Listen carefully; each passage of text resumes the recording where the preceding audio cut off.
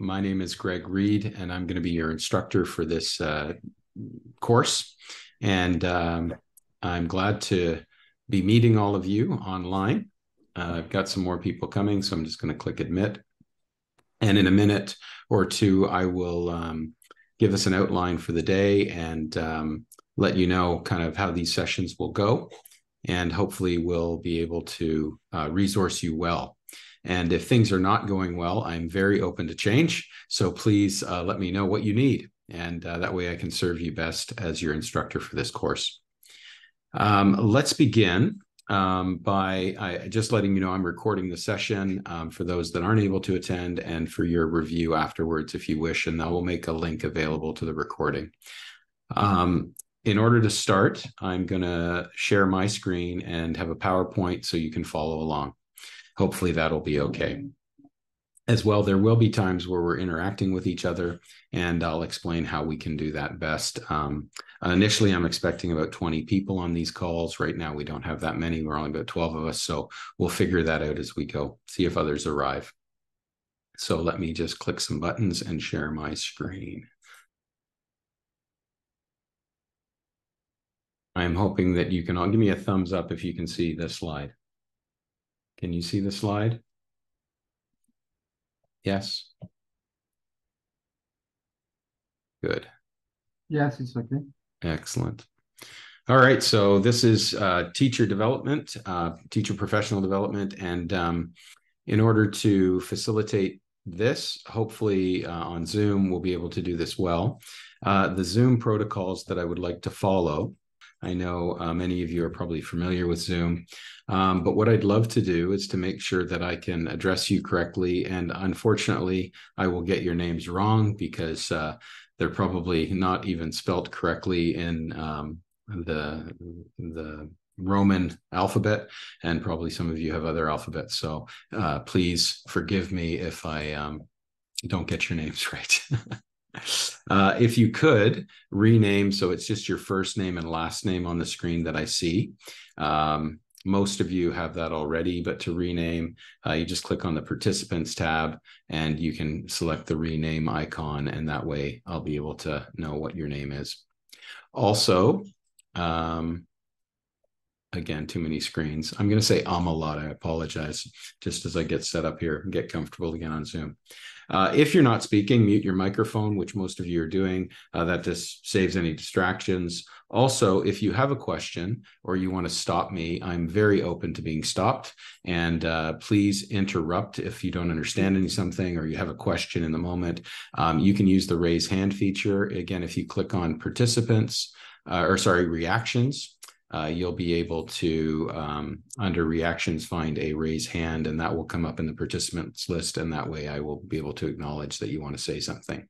Or you can just put your question into the chat. That would be another way to do it as well.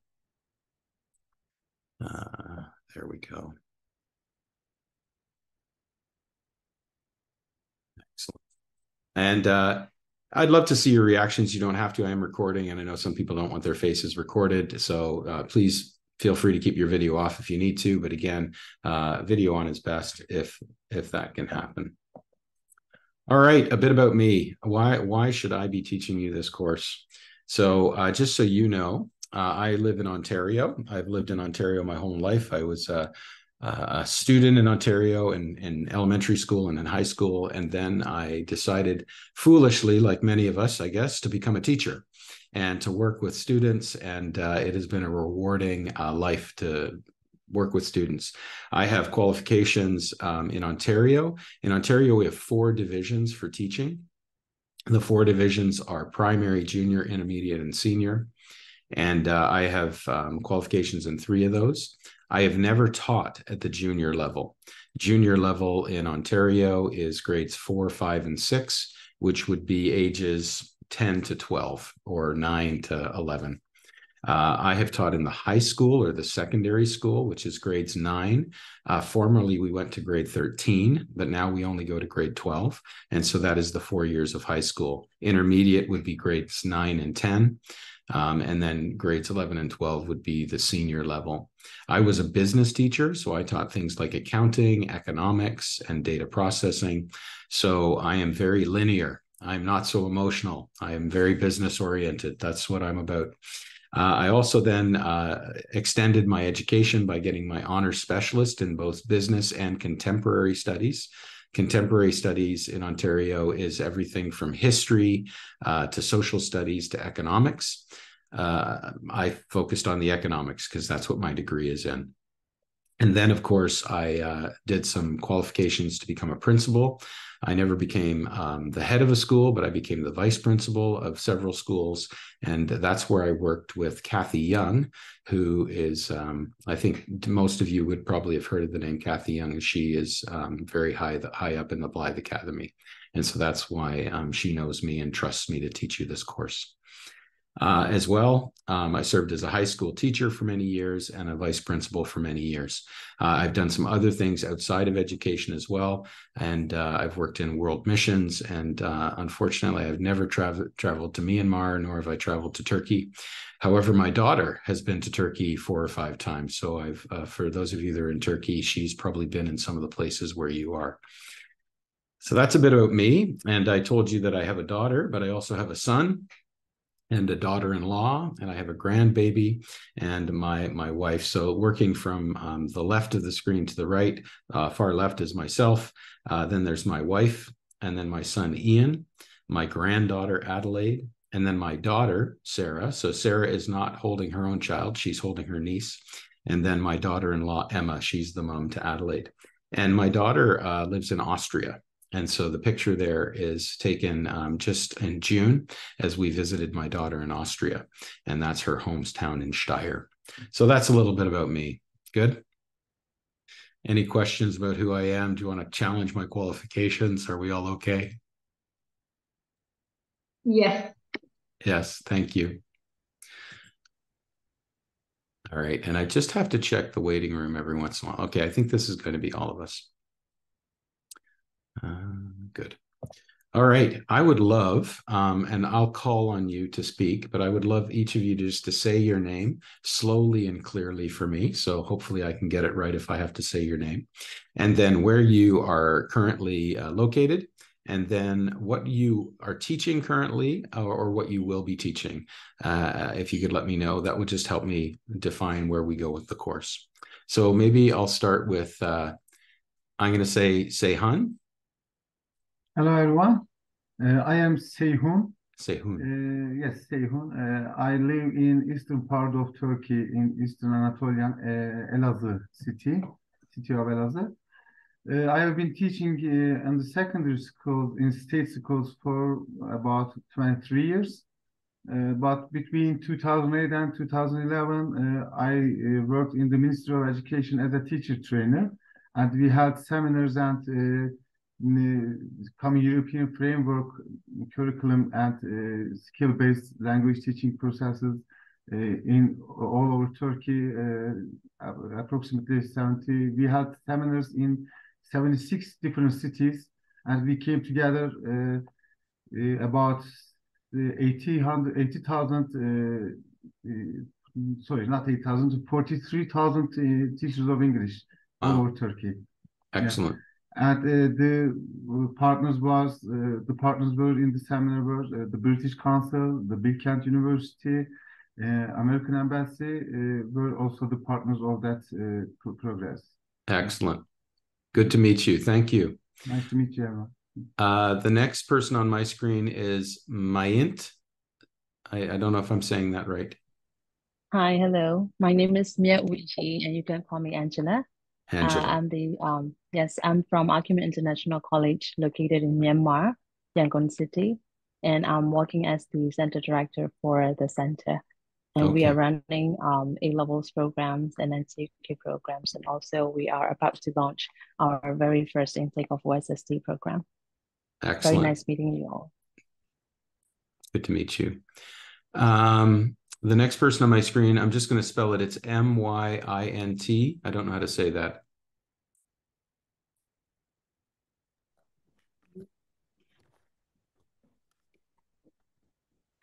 Maybe it's me, no?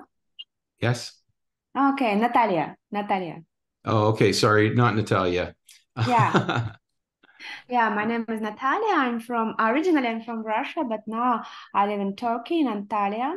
So now I'm a science teacher, but I'm fond of chemistry, so I'm a chemistry teacher, but just only here in international college with IB education, yes. And I work here for this college like a science teacher. So I'm fond of alternative education in Russia. I worked for Yandex and in IT sphere, and I worked for alternative education. So there, so like a chemistry teacher. So excellent. Good to meet you. Thank you. All right. I think the other person I was thinking of, I can't pronounce. I'm so terrible at these names. So Myint, Myint, Sapai. Yes. Sapemie. Sapaya. Sapemie, yes. My name is Sapemie. I'm from Myanmar. I'm working at Acumen International College. I'm teaching A-level mathematics. I'm also interested OSST. Excellent. Thank you. Elena. Hi everyone. My name is Elena. I am also originally from Russia, but I moved to Turkey a year ago. I am a high school English teacher, and I just started with an Alfred Berkshire company, and I'm representing it here. And what we are doing is implementing the OSSD programs in schools around Turkey. Excellent. Meltem. Hi everyone, I am Meltem from Turkey, Istanbul. I'm an English teacher in a private school. I have been teaching for about 16 or 17 years. For so long, I have been working with the age 10 and between 10 and 14 ages students. Excellent. Good to meet you. Irene.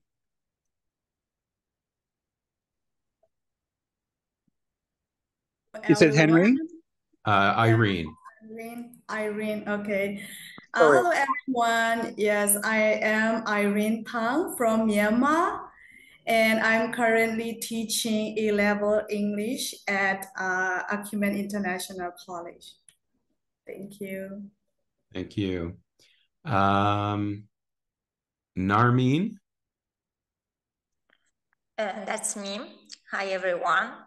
My name is Narmeen. Originally, I'm from Azerbaijan, but I've been living in Turkey for 6 years. I teach English in high school, like kindergarten here.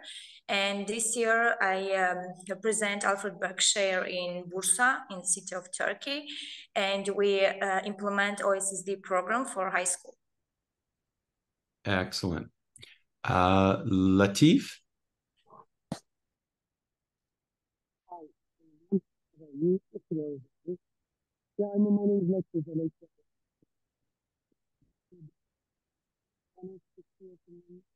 We can't hear your voice.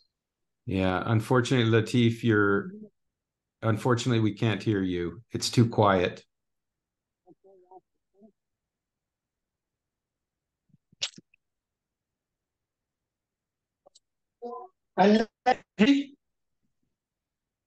Yeah, my name is Latif. The surname is Serlemez.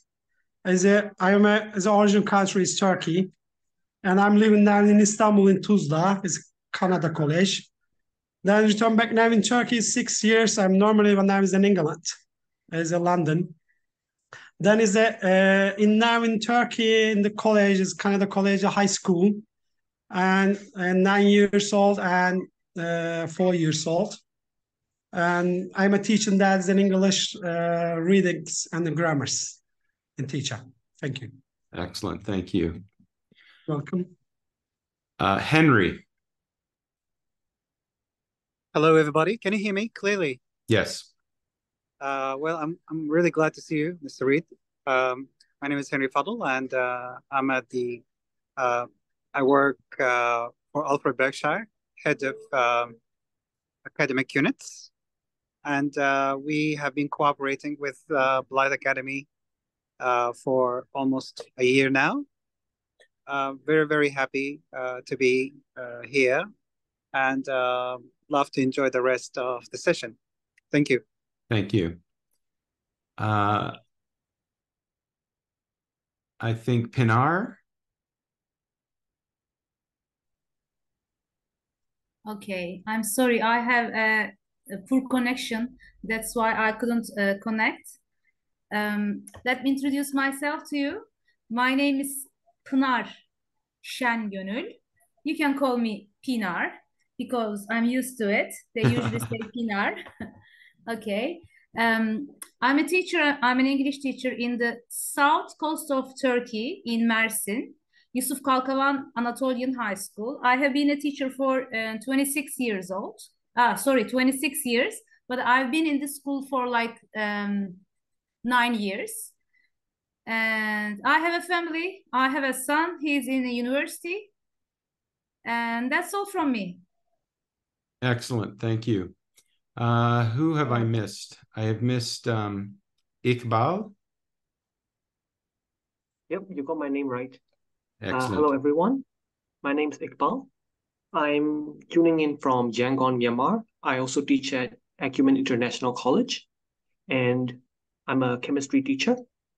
Apologies for the camera. My laptop does not come with a camera, and it's going to take me a while to set it up, so I promise I'll have it on by the next meeting. No problem, Iqbal. Iqbal, what's your last name?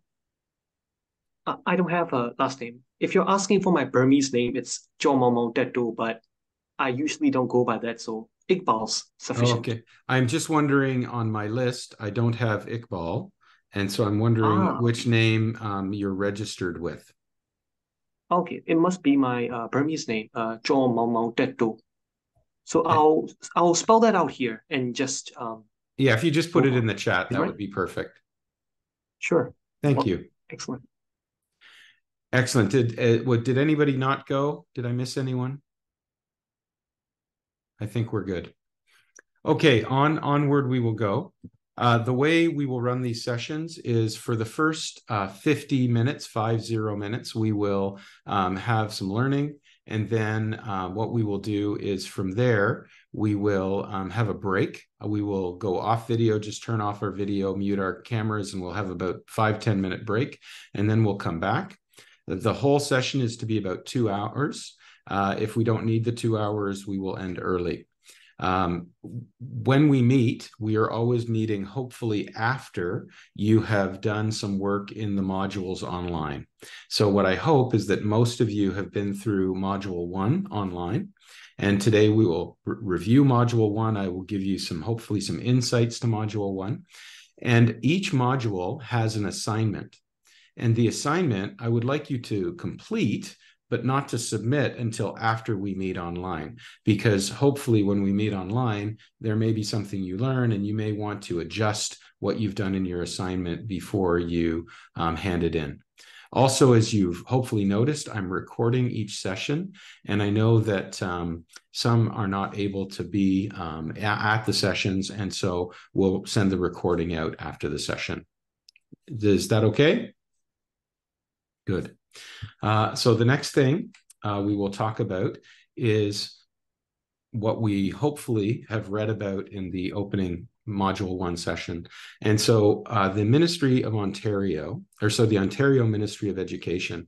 So I'm sure that you're aware that Canada as a country is divided into provinces, and each province is responsible for education. So education is not run nationally in Canada. We don't have a Canadian Ministry of Education. We just have each province. So education in each province is different. It runs differently. I have a brother that lives in British Columbia, and his children go to school there, and it's a very different system than it is Ontario. And Ontario, though, for many, many years, has been one of the leading systems of education throughout the world. And it's why so many international schools will want to use the Ontario curriculum because it's been fairly well done. That doesn't mean to say it will always be a good system of education, and everything changes as time goes on, as political things happen. So in Ontario, we have three types of schools. And as you read, there's publicly funded schools, there's private schools, which is Blyth Academy is a private school, and then there are independent schools. And the way I like to describe this is that the publicly funded schools, while they are good, they can't meet the needs of all children. And so a publicly funded school has what we call in English a lot of red tape, a lot of rules, a lot of conditions, and the money that is received for those schools is directed very specifically to different parts of education. And while public education in Ontario is good, and probably 80 to 90% of all students, all children in Ontario would go to a publicly funded school, it doesn't meet the needs of all children because bigger classes, you have a breadth of teachers and their qualifications. You will hear some children come home from school and just be so disappointed in their teachers because the teaching system is unionized. People get jobs and then they stay in jobs. I have great respect for teachers that start out and realize that they're just not that great of a teacher and then quit and go get another job. But sometimes that doesn't happen. And so public funded education, while it's the biggest, can have also some of the biggest problems. Blyth Academy, my understanding, was created in order to solve some of those problems for some students. And so other private schools were created in the same way. Unfortunately, most private schools are only able to handle people that have wealth because it costs money to run a school. It costs money to pay teachers. It costs money to have buildings and all those things. Blyth Academy is not the most expensive private school, but its real goal is to meet the needs of students that really couldn't make it in the public system and didn't have the resourcing and support that was needed there. Independent schools are very similar to private schools. The big difference between private and independent is private would be what we call for-profit. They exist to make money. They'll deliver education at a high level, but they do it in order to make a profit, to pay teachers well. Independent schools are often linked to religious organizations because they want to make sure that their religion is taught. They want to make sure that high moral standards are taught. And thus, they tend to not be as expensive because they don't pay their teachers as well, because often the teachers are doing it out of a religious mandate, or they're doing it to ensure a quality of education. And in many independent schools, because they're not for profit, you'll have a spouse as a teacher, and their spouse has a really high paying job so they can afford to live, and the school will run that way. And also they accept donations. And so sometimes they'll have a very generous donor that will allow students to come for free and things like that. So there's one other type of school that we don't mention because it's not an official type of school, and that would be what we call homeschooling. So parents in Ontario can also just choose to teach their children themselves, and they have to then send documentation into the Ministry of Education, which we'll talk about a bit more. But each one of these schools has to follow the Ontario curriculum. And so in some way, they have to deliver the basics of the Ontario curriculum. Some do it faster than public schools, some do it slower, but hopefully they all get to where they need to go. What we're going to talk about mostly in our course is secondary schools, also known as high schools.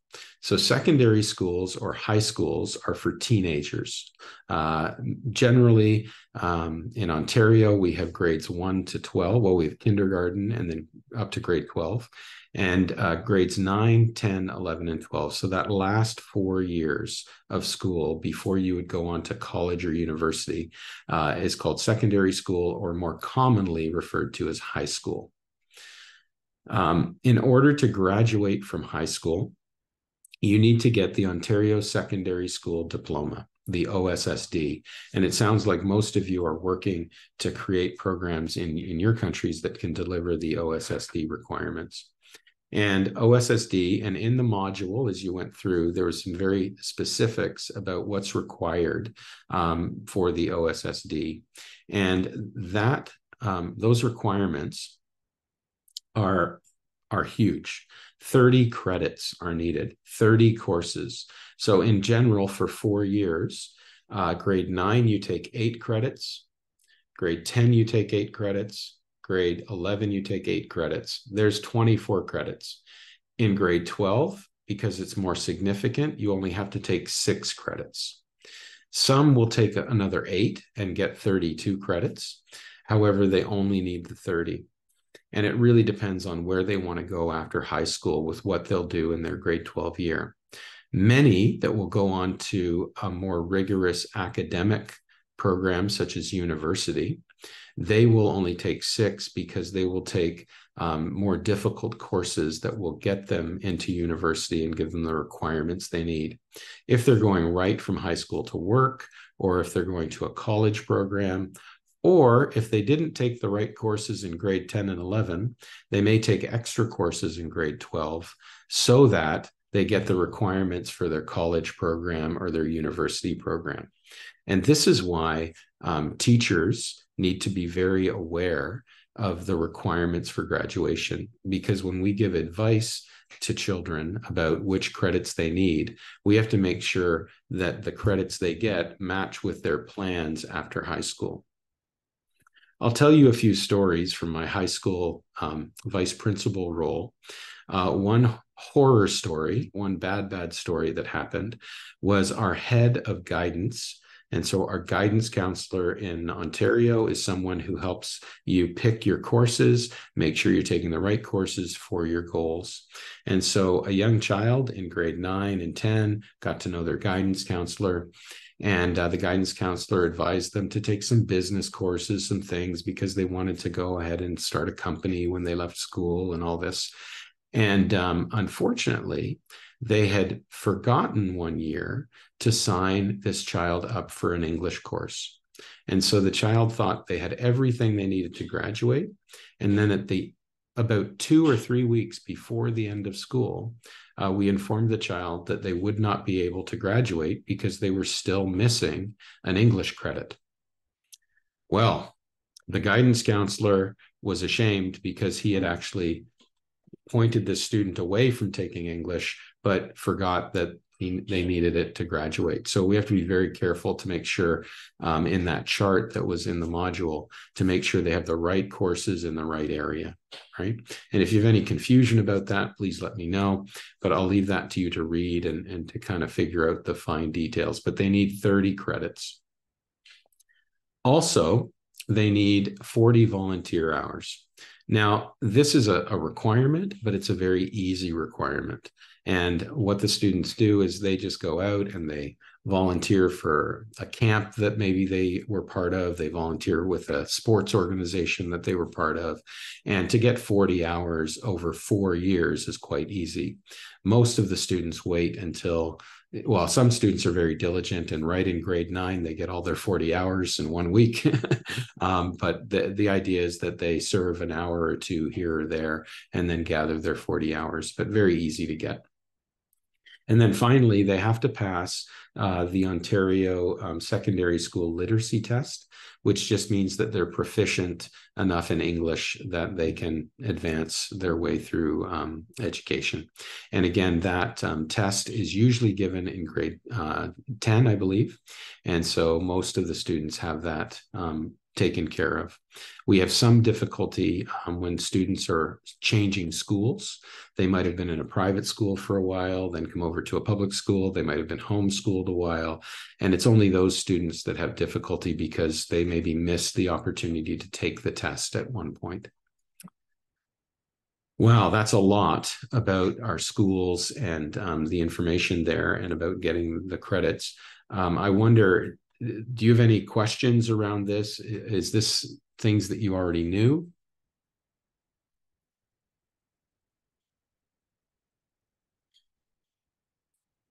A thumbs up usually tells me we're all good, or if you have any questions. So we're good. Okay.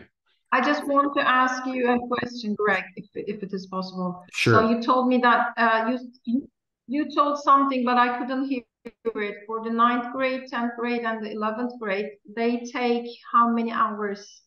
You talk about something like that. Yes. So each course, each subject, each course that a student takes, they need 30 courses to graduate, and usually 8 in grade 9, 8 again in grade 10 and 11. So 3 times 8, 3 years at 8 courses is 24 credits, and then they have 6 credits in the last year. Okay, thank you very much. You're welcome. That's good. And I have a question. Sure. Yes. For those students who study online, yes, do they need these 40 hours, volunteers hours, or no? Always online? Always, Yep. they need the 40 hours. So those 3 components that are on your screen have to be met in order to get the diploma. Yeah. Okay. And you bring up a good point, Natalia, that of the 30 credits, 2 are now to be done online. And the government has said it's important that students learn how to take courses online, because if they don't have that skill in today's world, how are they going to move forward? And so 2 of the courses are to be taken online. If there's an issue where they are unable to take the courses online, there is a form that can be filled in to allow them to not have to do that, but it's very rare. Okay. Good. So they are going to take 2 hours for online and 38 hours volunteers, right? Yeah. Again, Milton, it's not 8 hours, it's 8 courses. And 8 so, courses, okay. yeah, so 30 credits or 30 courses. And if you read through the list online in the module, you'll know that 4 of those courses have to be English courses. 1 at grade 9, 1 at grade 10, 1 at grade 11, and 1 at grade 12. And then there's optional courses they can take as well. Henry, did you have a question? Yes. I just wanted to add something, not to confuse everyone, but how we do it here in Turkey, it's kind of a project as an agreement with the ministry.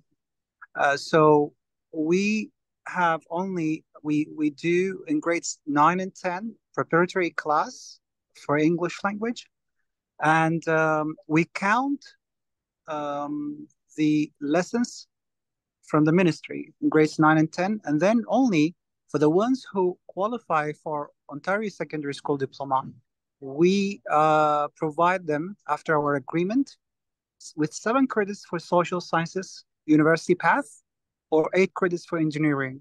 So OSSD officially starts at grade 11 and ends at 12, 7, or 8 credits only. But that's through an agreement done with the Ministry of Education in Turkey. Right. Yeah, and this is always the interesting thing. Even in Ontario, the principal of a school is the one who signs and grants the OSSD, the diploma. And so there are ways that the principal can meet requirements outside of the requirements, so we can make exceptions. And a principal always has that authority. But again, depending on how far astray they go, they may need ministry approval for that. So it just goes to show that in any system, there's always exceptions. And so this is what can happen. Yeah, exactly. Thank you. Yeah, perfect. Thanks, Henry, for that. Yeah, pleasure. Good. The next thing I would like to do is just have a bit of a discussion around Oh no, let's do this first. We'll talk about the course codes. So I was a business studies teacher. And so the course code that you see on your screen starts with the letter B. And so B is one of the curricular areas in Ontario, business. A is for arts, E is for English, S is for science. You know, there's all these different codes. And again, they're listed in the module that you went through. And so the first three letters tell you what the course name is. It's a short form, and sometimes it doesn't line up perfectly like this example. This example is a business course, and the course is Accounting Fundamentals. And so this was a course that I would teach, and it makes sense. There are other courses that sometimes the letters don't make sense, right? So sometimes it's BIB, and that's business. Introduction to business makes sense. Sometimes it's BAT, that's business accounting with technology. So, and we normally call it computer accounting. So BAT doesn't make sense. So at any rate, but the codes are defined in the curriculum. The first three letters of the course code, the fourth digit or the fourth character in the code is the grade level. And because high school is 4 years, instead of saying grade 9, 10, 11, and 12, we just say year 1, 2, 3, or 4. So this course is a grade 11 course. Grade 9, 10, 11. It's the third year, so number 3. The M tells you what pathway or type of course it is. And in the module, it showed you a bunch of different letters for different modules or types of courses, different flows. And so M actually stands for mixed. Mixed is it's both college and or university. So because in grade 11 and 12, we're often prepping the children for university or college, we want to know that they're taking the right course to get their requirements. Accounting can be taken at either a college level or a university level. So the reason the accounting course is mixed is because it preps them for both college and university. If it was only a college course, it would be a C for college. If it was only a university course, it would be a U for university, right?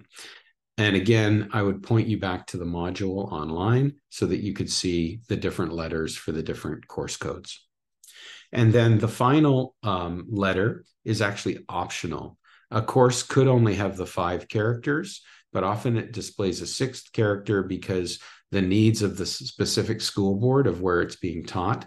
My school board where I worked, often 99% of the course ended with the letter I, because I just meant I don't know why. It just meant it was a regular course. Sometimes it would end with an X. And if it was an X, then it was often tied to another course, like a co-op education. So I might have run BAF 3MX if all the students were required to go out and do a cooperative education with an employer. So maybe they were half the time in the school and half the time working. So, but again, don't worry about the 6th character. It's different for every school board. And depending on the Blyth course, Blyth will have its own letters for different things. And again, in the module, you can read a bit about that. Course codes can be confusing. Don't let them confuse you. They're just what they are. And often when we go to the curriculum document, it'll show us the course code, so we just know what it is. Any questions there? Yes, I have Sure. one question. Yes, what about a letter W? Yes, as I read about this, that it's the streaming just for 9th grades, or it's for 10th, 11th, and 12th grades. Yeah. W. Yeah, it's a good question, and we're going to have a discussion on streaming. And so one of the things that has happened in Ontario recently, and it happens occasionally,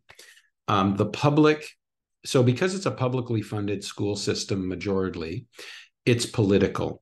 And so politicians and the public, as they elect elected officials, shout and demand and want changes within the school system. And one of the most recent things that's happened in Ontario is streaming versus de-streaming. And by streaming, we mean, when does a student decide whether they'll go to college or university or right to the workplace? When is that decision made? And as teachers, sometimes we know early on that a student academically will never get to university. But when should we make that decision? And so formerly in Ontario, everything was streamed starting at grade 9. So once you entered high school, you kind of had to make a decision. Am I going to college or university, or am I just going to workplace? However, they've now decided to add this W code so that some courses in grade 9 will no longer be streamed, right? And so let's talk a bit more about that. Academic streaming, right?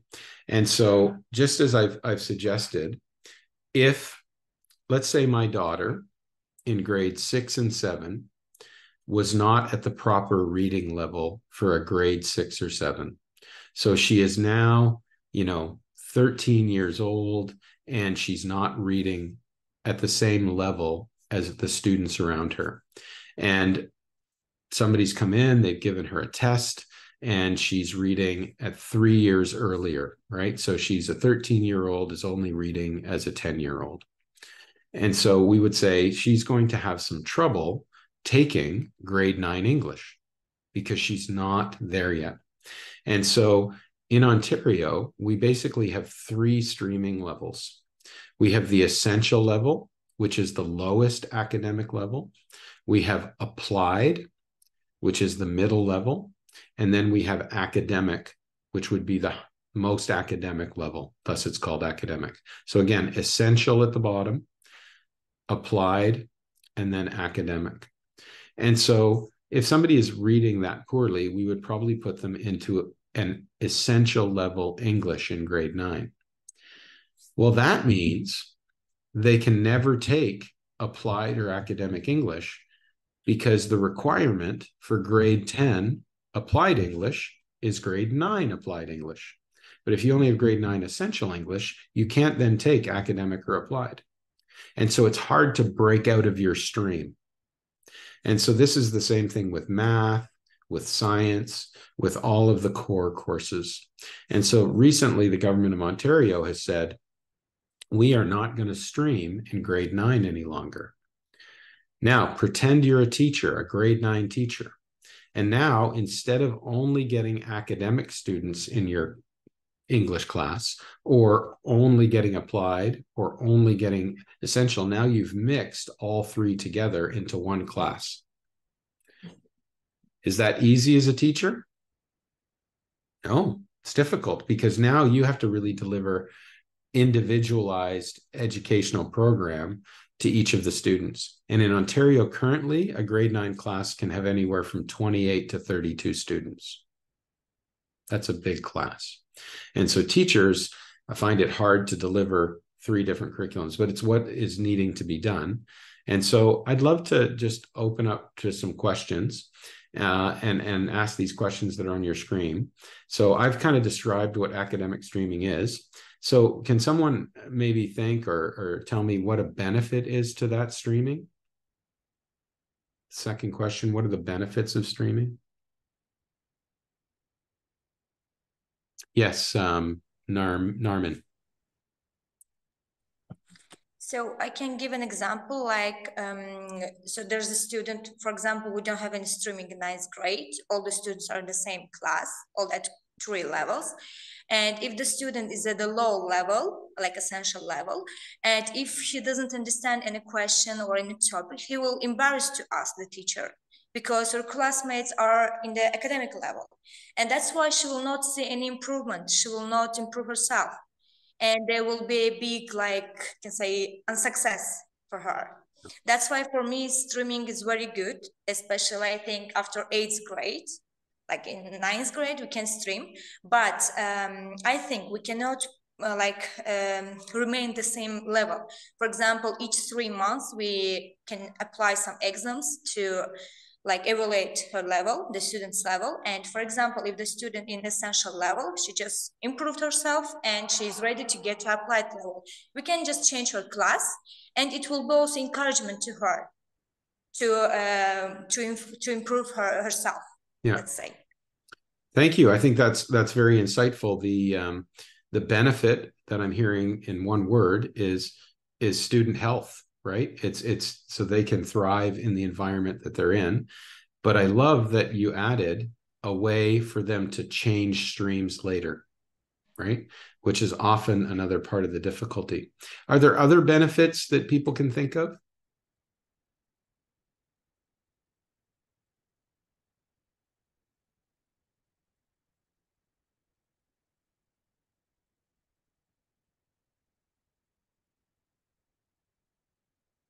Or maybe a disadvantage? Meltem. I think that there can be some advantages, but normally in Turkey, in our classes, there is not some advantages.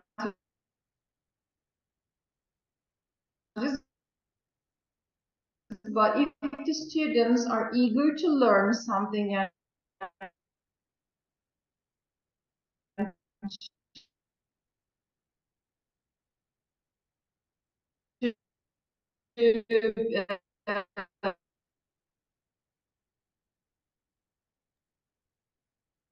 I couldn't hear properly. Is it a problem only with me, or the others also have the same Yeah, problem? no, she's frozen for me as well. Yeah, she's breaking up. Sometimes they come back and rush all their words at once.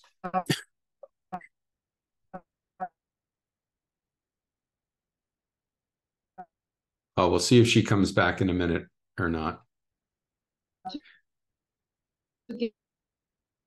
Oh, I think we lost her. Her connection's gone. She'll come back, hopefully. Any other thoughts? Any other benefits or disadvantages of streaming? Hello. Yes, Irene. Okay. For one benefit that I'm thinking about streaming is, students the same ability put together. So it's easy for teacher to teach them, and then they can move forward.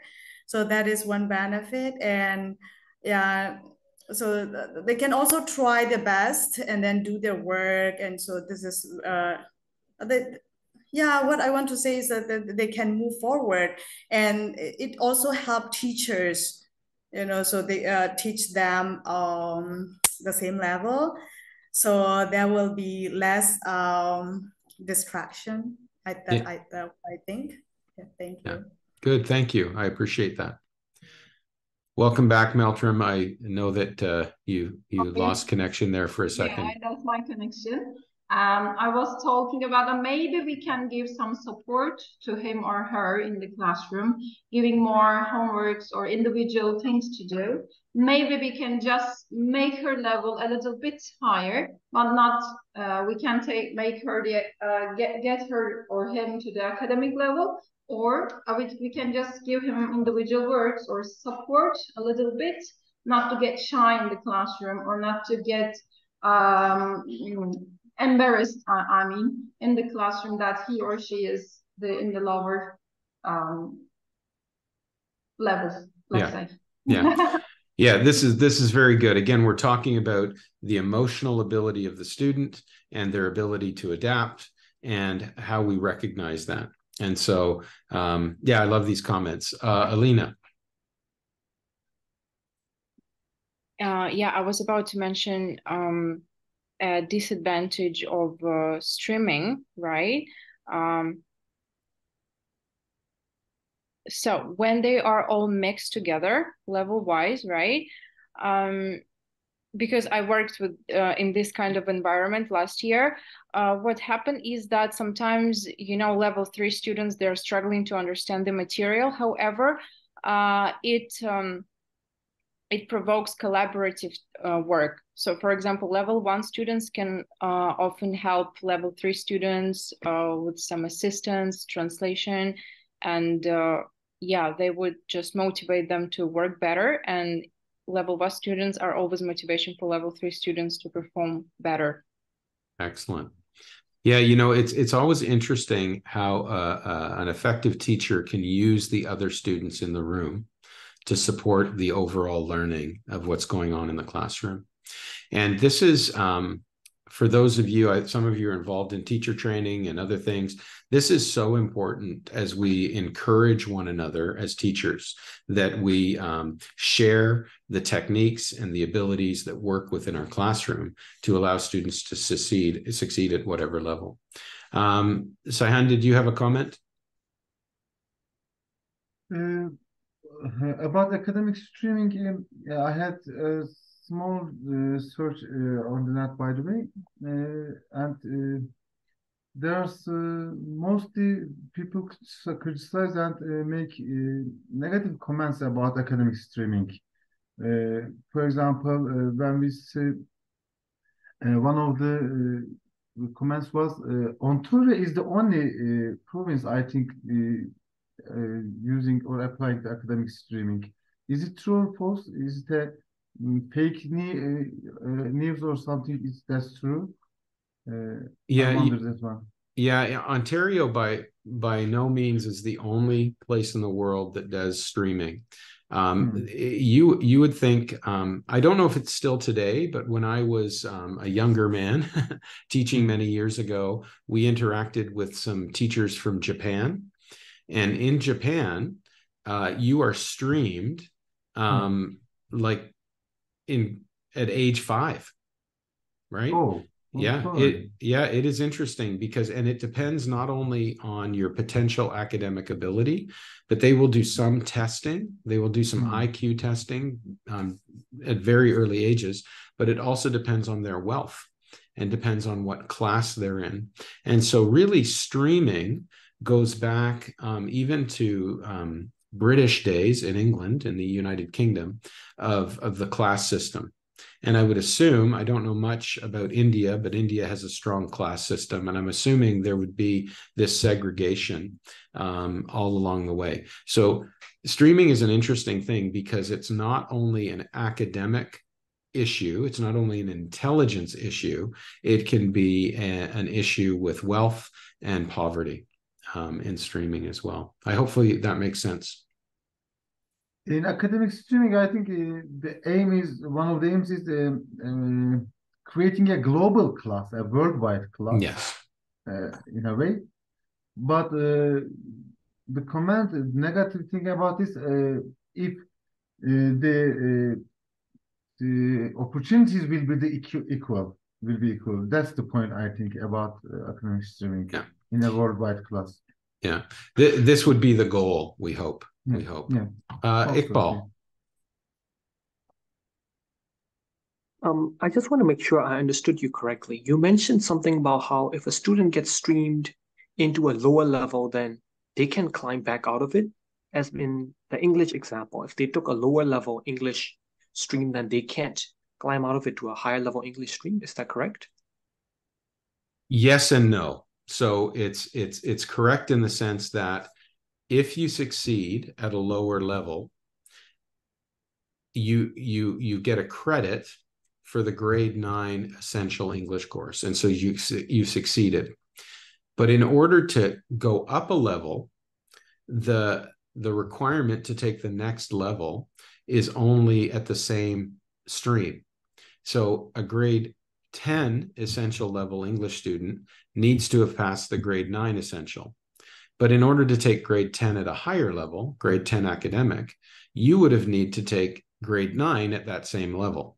So if you're essential level, you don't have the requirement to go to the next level.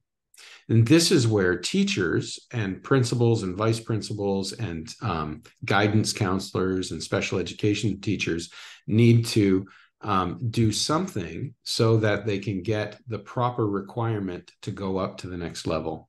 So there would need to be an exception made. So somebody in grade 9, let's say you've got a grade 9 essential level student who's getting a 100%.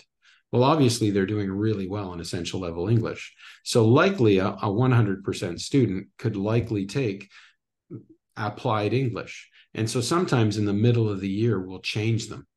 So we'll remove them from grade 9 essential and we'll put them into grade 9 applied so that by the end of grade 9, they have the requirement to get into the grade 10 at the applied level. So, but again, if a teacher's not doing their work, that's not going to happen. Hopefully that answered your question. That was what I was wondering. I was thinking that if they were indeed locked into, say, essential stream for the rest of their time at school, that must be very demoralizing. So it's good to know that they can, get out of it if they try hard. Yeah. And the real life example, and I can think of several students who would come to me as a vice principal and say, Mr. Reed, why do I bother? Why do I bother? Because I'm only going to get this level. And then we would work with the teachers and the guidance counselors to say, oh, well, how can we motivate this student to try harder? Because sometimes when they're self-defeating, right? They just stop working, they don't try. And we can see that their ability is greater than their work ethic. And so sometimes we've demoralized them so they're not even willing to work. This is a good discussion. All right, well, I'm just noticing the time and I'd like to give you a break. So on my clock, it's 9:30 in the morning, but take a look at your clock and let's take 5 minutes. Okay, 5 minutes. So let's come back. I'm going to say, well, it's 9:28 here. Let's take 7 minutes. So 9:35. So in 7 minutes, come back. So just mute and turn off your camera. I'm going to do the same and I'll be back in 7 minutes. Good?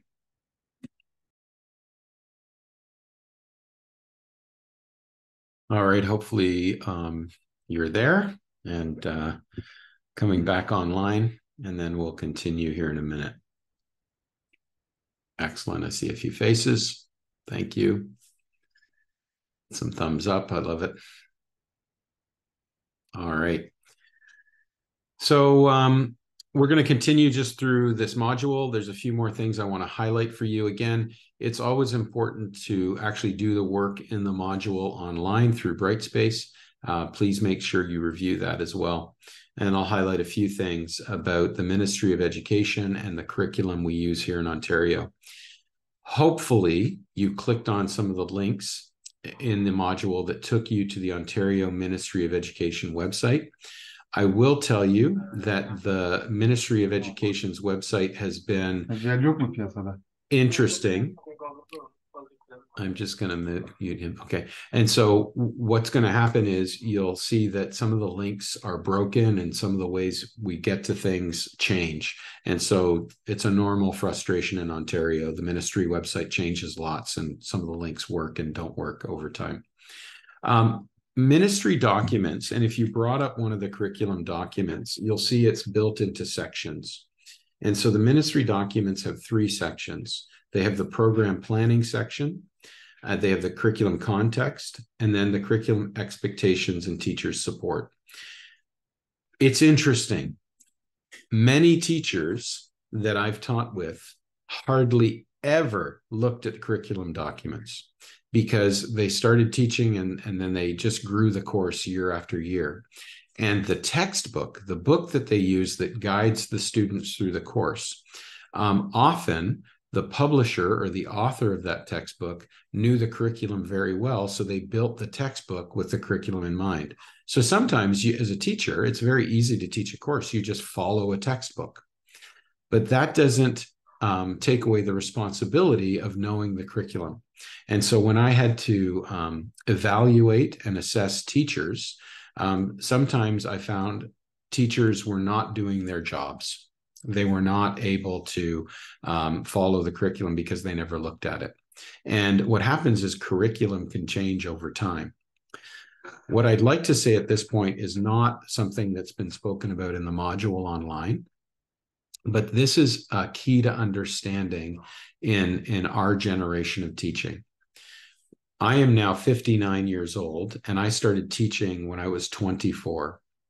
When I was 24, a teacher could go into a classroom, they could close the door, and what they taught, the students had to accept, because the teacher was the expert. The teacher had all the knowledge. They gave the information to the students. I'm sure that many of you have been in environments where you've gone to learn from that person. But in today's world, with the internet and with access to information, it's changed greatly.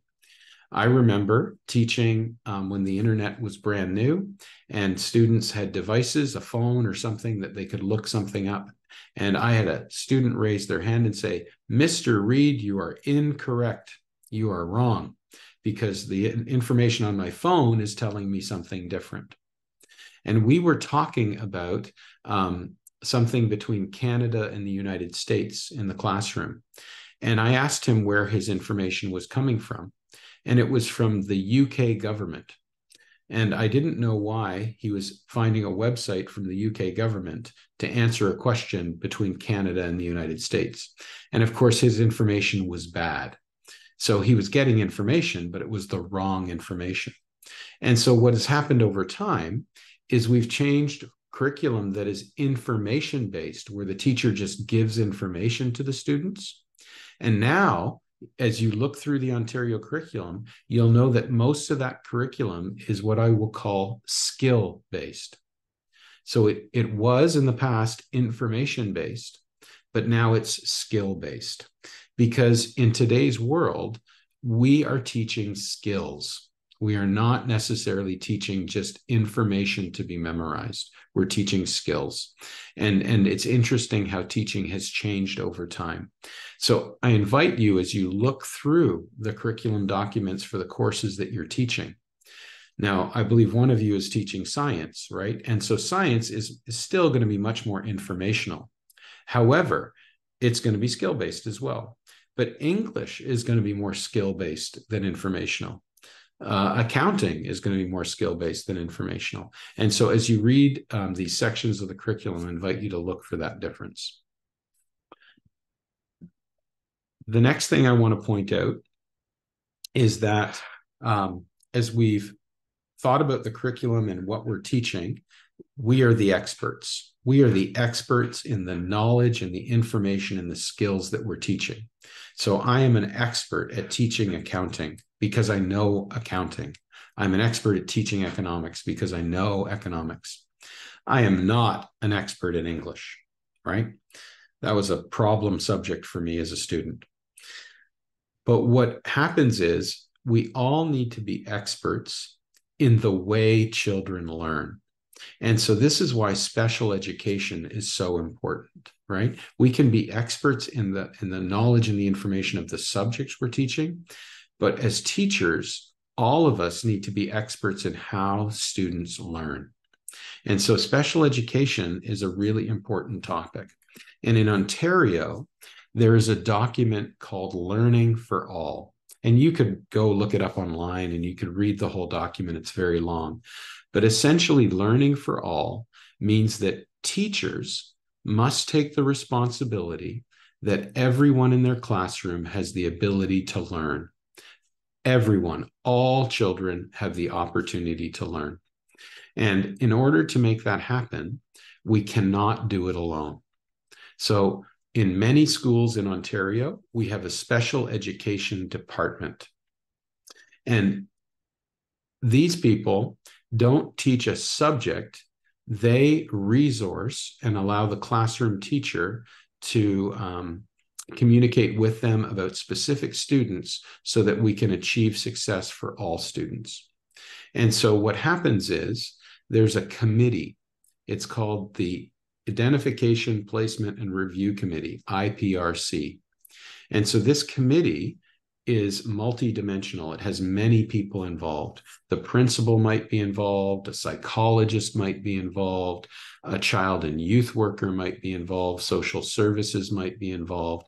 And those people get together and they discuss students that have high needs. And so often the students that are operating at the essential or applied level are talked about first. Academic students that are achieving well in school often don't need the extra supports. But what we do is we spend a lot of time and energy making sure that those that are weaker in education can be raised up. And so special education does that. The whole purpose of an IPRC, of that committee, is to identify an individual student as exceptional. And that word exceptional could be at a high exception or at a low exception. It could be at either ends of the exception, because we need to know what it is that makes that student different. They might have a diagnosis of autism. They might have a diagnosis of they're 5 years behind in their reading. But how do we know that? We can't do that on our own to make that decision. And so often a committee is formed to discuss the student. Then once the student is deemed exceptional, we put a plan into place to support that student. And that plan is called the Individual Education Plan, the IEP. Now it gets a little confusing. Sometimes we will put an IEP into place for a student, but they've never been determined exceptional. The committee has not reviewed about that student. So again, this is a problem with public education. In public education, if we've got, if I'm a teacher and I'm teaching 6 courses and I've got 30 students in each course, I'm teaching 180 students. I will not be able to determine the individual needs of 180 students. I might not even notice a student in the back of the room who is not doing well. And I might not notice that they're at the back of the room and they don't have their glasses on and they can't even read the board. I don't know, because they're not saying anything. They seem to get their work done, but they need glasses. Now, if I knew that they couldn't see, I would get them an appointment with an optometrist to get their eyes checked, right? And so this is why it's so important that we work together, because we have teacher conferences, then we talk about students and we find out what their exceptions are. Because sometimes we actually can't get the professionals together to make that determination. So we will put an IEP in place just by noticing that a student needs some sort of help. At Blyth, at the Blyth Academy, just so you know, it's a private school. It doesn't do IPRCs, it doesn't do IEPs. It just puts a support plan in place, because most Blyth schools have much smaller classrooms. And we know the parents, we know the families, and so we know much more about the student before they arrive. And so we can put those support plans in place. Once the plan is in place, we provide accommodations, either instructional accommodations, environmental accommodations, or assessment accommodations. One of the most comical accommodations we've ever put into place in my experience was we had a child who was blind and needed to go through the school with the white cane in order to find out where the doors were. And this environmental accommodation became comical because we had to put different things on the floor throughout the school so that when the blind child came through the school, they could tap with their cane and know where they were. And so we had some fun with these things. You know, in one corner, we put a stuffed animal on the floor and glued it to the floor so that when they went by, they would feel the teddy bear on the floor and all these things. And so the school became a bit more colorful because of these things that we put so the blind student could get through. Other accommodations would be very instructional accommodations. Sometimes we need to change the way we teach for specific students. So I might, in front of my classroom, know that every child in the classroom is going to be able to follow my pace as a teacher. I'm just going to be able to say things, write things on the board, ask students questions, and everybody's going to get along. But one student, I have to slow the pace down for. So I might have an educational assistant come to the room, and the educational assistant will help interpret what I'm saying more slowly for the student. And that student might only be in the classroom for half of the class. And then for the other class, half of the class, they'll go and work with the educational assistant outside of the room. It's an accommodation. Not every student needs it, but some students need it. So there'll be different things that we can do. And so again, on the ministry website and on the during the module, there's some examples of some of those types of accommodations that we'll use. One of the most common assessment accommodations would be if we're issuing a test to the classroom. So it's the students come in, we have all their test papers, we assign them 40 minutes to do the test. Well, we know that some of the students will never be able to finish in 40 minutes, and they're going to need double time. They're going to need 80 minutes. So instead of them coming to our classroom, we set aside another space for them to work on the test, and so they have longer time to finish the test. Or they're in the classroom and they do the test with the other students, and then we dismiss the class, but that child stays and gets extra time to do the test. So it really depends on what their accommodations are and what's needed. But that is why we build the education plan, so that, or the support page, so that we know what they'll need in order to succeed in our classroom. A lot of planning, right? Just by a show of hands, just raise your hand if you've given accommodations to students in your classrooms before. How many of you have done that before? Have anybody given any of these extra time for tests, have them leave the room early? So a few of you have, yeah. Okay. All right. Any questions on the special needs before I move on?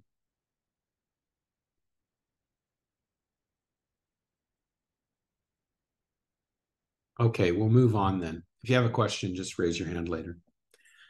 In Ontario, any teachers that teach in a publicly funded system, which is most teachers, need to be members of the Ontario College of Teachers, OCT. The Ontario College of Teachers is the regulating body in Ontario that allows teachers to teach. I have been a member in the past of the Ontario College of Teachers, and I have been allowed to teach and be a vice principal within a publicly funded system. In order to teach in a private or an independent school, you do not need to be part of the Ontario College of Teachers. However, any good private or any good independent school will require their teachers to hold to the same standards that are set out by the Ontario College of Teachers. And so there's 3 standards that are outlined from the Ontario College of Teachers: practice standards, ethical standards, and then they have what's called the professional learning framework, which I call the lifelong learning standard. Right? So even what we're doing today would be considered part of number 3, the professional learning framework, because what we're doing is we're coming together as educators and we're refreshing our knowledge about teaching. And so we're thinking again, how can we be the most effective teachers that we can be? And this is really the purpose of the Ontario College of Teachers, is to continue to allow teachers to succeed in their teaching and not to become lazy or become ineffective as teachers. So really quickly, the standards of practice, again, in the module, they took you to links and they explain this a bit more in depth, but just as an overview and to prompt any questions, there are 5 standards of practice. The first is that we're committed to students and student learning. You'll notice that the standard of practice is not to make the most money possible as a teacher. The standard of practice is not to be the lord or the king of a classroom and to have authority over students. The standard is student learning. The second is that your professional knowledge is there. And again, this is why we learn and we continue to know how to do our practice of teaching best. Professional practice, that we take that knowledge and we implement it well in the classroom, that we try new things in the classroom, that we experiment, that we continue to refine our practice as teachers. Leadership in learning communities. It's important not to just go and do your class and not be in touch with the other teachers in the school. It's really important to lead each other and to encourage each other. I like to call it, we need to encourage one another to best practice. And so this is really the leadership and learning communities. And then ongoing professional learning, which is really what number 3 is about, this ongoing framework of professional learning. So these are the standards. And so I would say it's always good. I encouraged my teachers to 2 times a year to take a look at this chart that's on your screen and just to say, are you doing these things? So just as a check, a personal check, a self-evaluation, are you committed to students and their learning? Are you growing in your professional knowledge? Are you trying things in the classroom and practicing well? Are you helping your fellow teachers? Are you leading? Are you involved in ongoing professional development? Are you taking the courses when they come up and the opportunities? Good idea just to check in on that stuff. The next thing is ethical standards. Unfortunately, many teachers can tend to fail in their ethics as teachers. The 4 words are care, trust, respect, and integrity. And so these really have to do with keeping the job straight in your mind. We enter a classroom with high school students not to become their friends. We don't come in to replace their mother or father. We come in as teachers. The best way I can describe this is with 3 words. Be the teacher. Don't be anything else to your students. Be the teacher. Because sometimes we create a stronger connection with some students than with others. Well, to have care for all students, we have to make sure that we don't focus on our favorite students. We have to focus on all students. We have to be trustworthy because we have students. Students are the ones that get to make mistakes. When I've had to discipline a teacher, it's often been around trust. Because what happens is a teacher will think that one student has done so well. They're doing so well. And then they'll trust the student with lots of things. But what they forget is that student is still a child. And they start to treat that student as an adult. And then if that student disappoints them, they become very upset and they get all, angry with the student. And they have to remember that it's just a student, right? And they get to make mistakes. And so if we get angry and we harm those students when they fail, we've lost their trust, right? So we have to keep that. Respect, back and forth. Students need to respect their teachers. Teachers need to respect where their students are at. And then integrity. We need to make sure that we don't cross any lines. We don't cross any boundaries. Teachers, we always say that if a teacher, it's very hard it's very difficult to terminate a teacher in Ontario because they're part of a teacher union. It's very hard to fire a teacher. The thing that will get a teacher fired every time is some sort of inappropriate relationship with a student, right? If the relationship becomes sexual or something like that. And so we have to be people of integrity and we have to maintain the right boundaries with our students. Ethical standards. And then lastly, the professional learning framework. And again, this is just the 3 words are lifelong learning. Let's just make sure we are continuing to learn and advance in our practice as teachers. I won't say much more about that because really there's documents online that you can read and go more in depth, but just continue to become a better teacher every day. And that's the best way. And that nobody forces you to do that. That's something that you just have to be willing and conscious of and take the opportunities as they come up. Now, are there any questions on these 3 things? And the first diagram here, you can see that they all blend together. So to be a professional teacher, we need all 3 of those things. Any thoughts, any questions?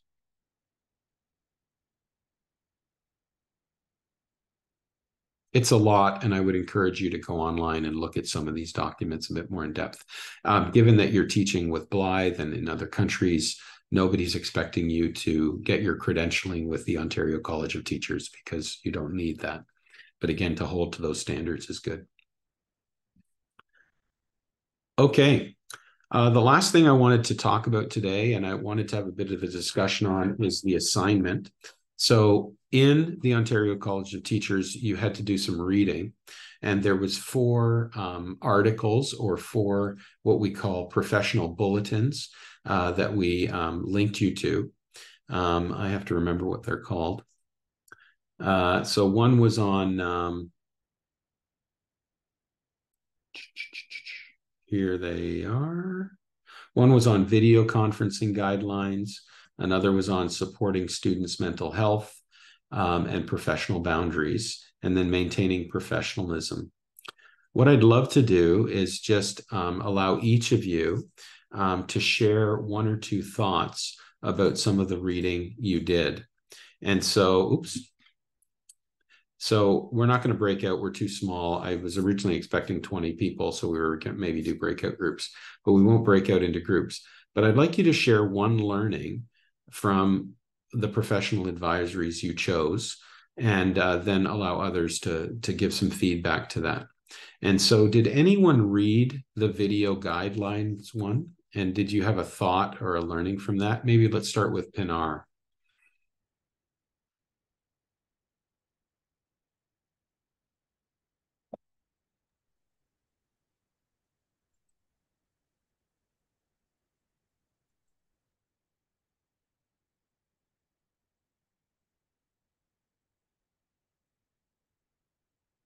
Sorry, Pinar, you need to unmute, I think. Yes, I know.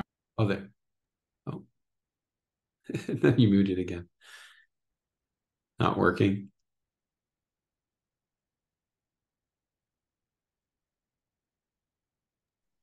Oh. You hear me now? Yes, good. Okay. I have already read the articles, and unfortunately did my homework and Yeah. uploaded. Oh, you uploaded already? Yes, unfortunately. That's okay.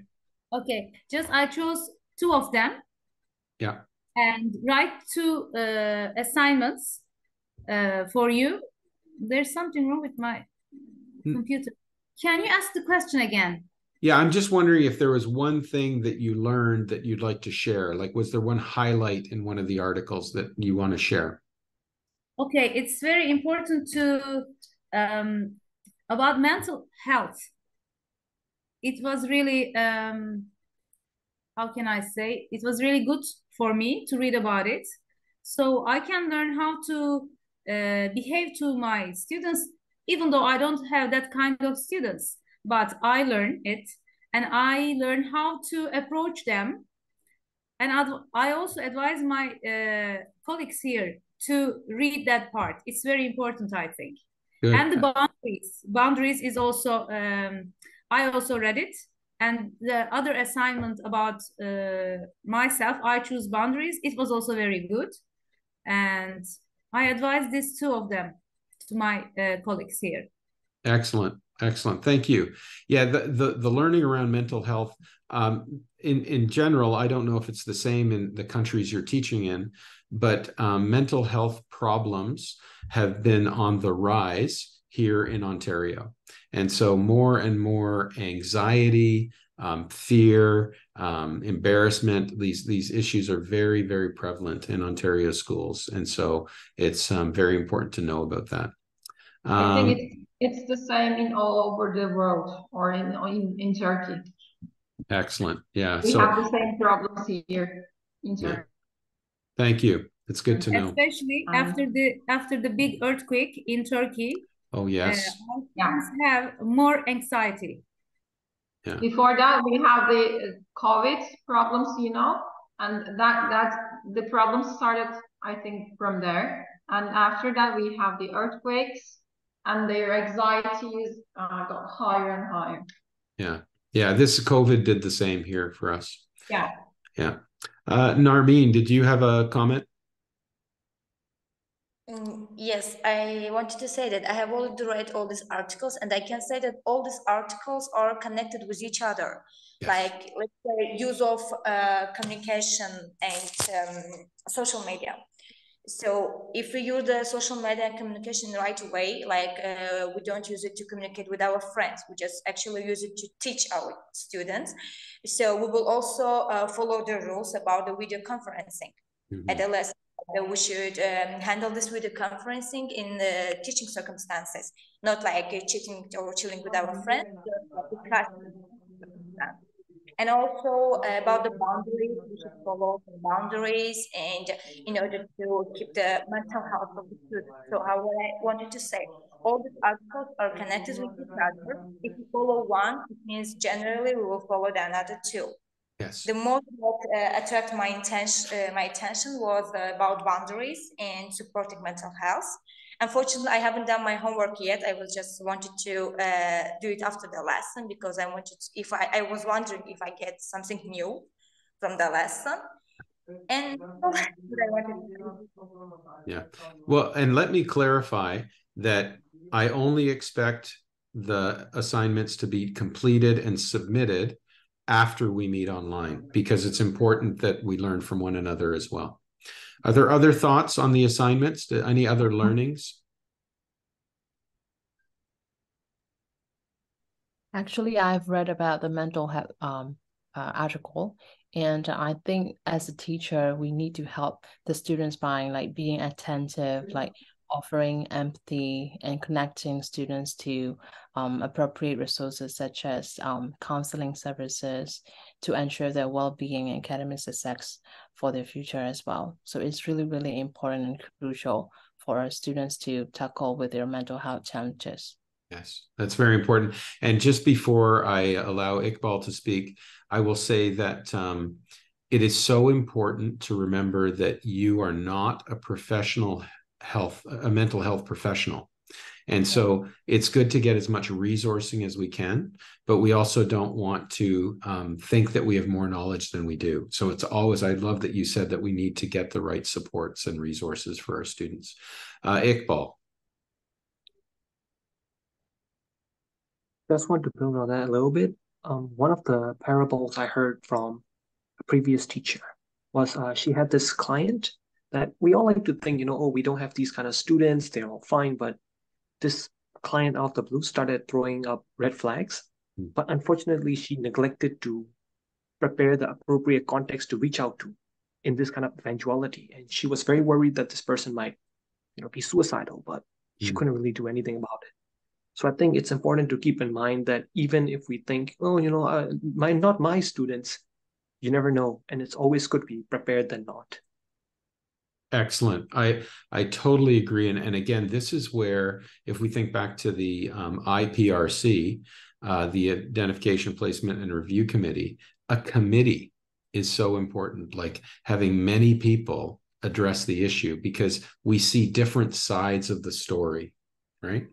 And when students are in potential harm to themselves, in our classroom, we might not see anything. But we might have that little thing in our head that says, oh, maybe there's something. Well, let's go talk to another person that deals with that student, right? Let's go talk with the parents. And it's just very important to get that all out into the open. Good, this is good. Any other thoughts on the articles that you read? Any highlights? Hello.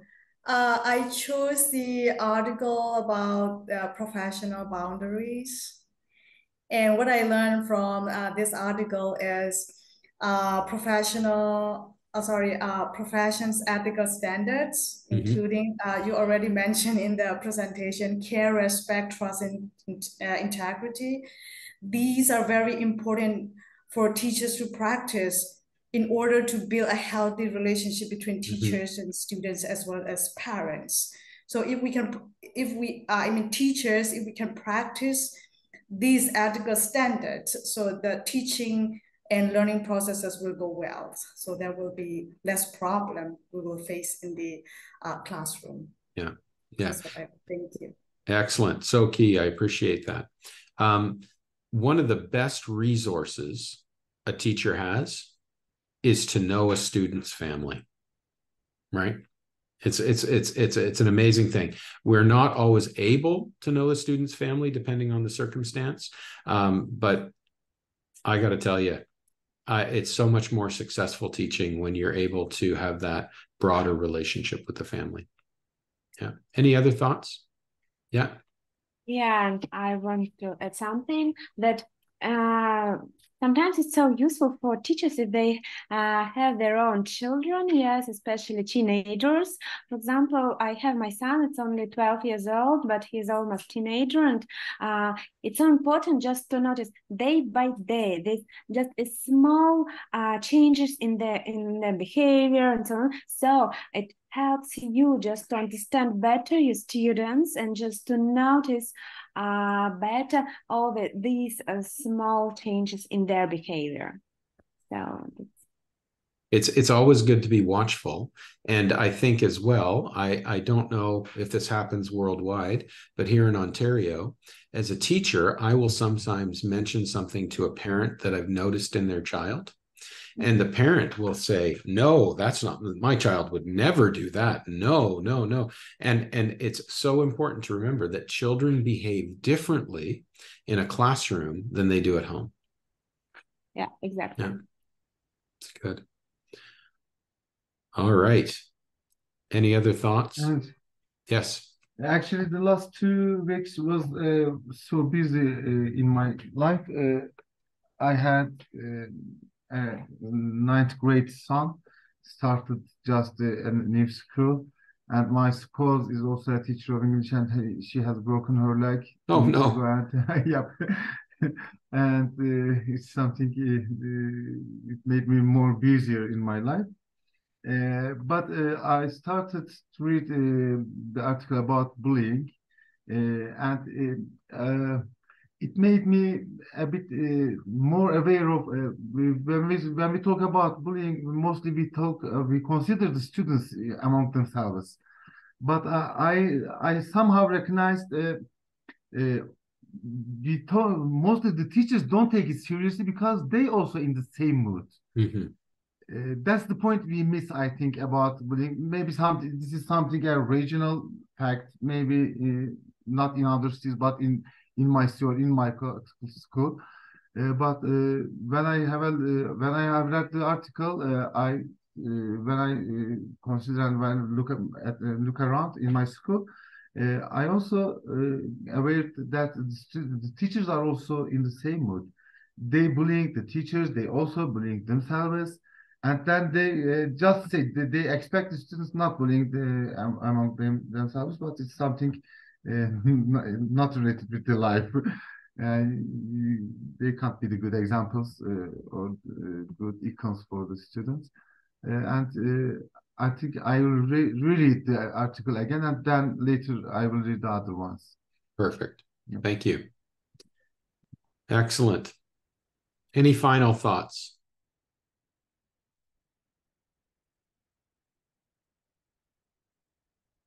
Good. Well, I think that we've covered the material today. So I would encourage you, if you've not gone through the module yet, to do that quickly, and then to write up your reflection and submit it. It just needs to be a few paragraphs long and just give a couple highlights. This is not to give you a lot of work to do, right? This is just to get a couple of thoughts on paper so that we know that you've completed it. Then I will invite you over this next week to do module number 2. And again, there will be a reflection assignment there. You can start working on it, but you don't need to submit it until after we meet next week. We will meet at the same time next week, and it will be the same Zoom link. Okay, so nothing changes. Also, this is for a little later on, but we're going to have 5 sessions together. So module 1, 2, 3, 4, and 5. And there is a 6th module, module 6. However, we will not meet after module 6. Module 6 is about how to use Brightspace. And so that is just for your self-learning. You can just look at that. But we will get together after module 1, like we did today, then module 2, 3, 4, and 5. And so our last session will be on November the 7th. Okay. Now, just so you know, in Myanmar and in Turkey, you do not change your clocks by 1 hour ever. You just have the same time all year. In Ontario, we change our clocks at the beginning of November. But what I'm going to do is I'm going to change my time to keep your time the same. Okay? So we will always meet the same time in your countries. Good? Good. Makes it easier. I'm the only one that needs to change. It's just easy. Yeah, you're welcome. And the next meeting is not next week, on Yeah. November 7th. No. Sorry. The last meeting is on November 7th. Yes. Yeah. Yeah. So we 5 meetings, 1 per week. Yeah. Okay. So I thank you for today. And Narmeen, do you have a comment? I wanted to ask, is there any decline time for assignment for submitting the reflection? No, as long as you get the reflection in by the end of the course, we should be fine. Yeah, there's no due dates. You're adults. I expect you to do your work. You know already that if you get behind, it's just harder later. So just keep up, do them as you can. Yeah, thank you very much. Excellent. All right. Any other questions before we go? Okay. I wish you all a good week, and we'll see you next week back here. And if you have any questions, email me and we'll go from there. All the best. Thank you. Okay, Bye, thank everyone. Bye-bye. Bye.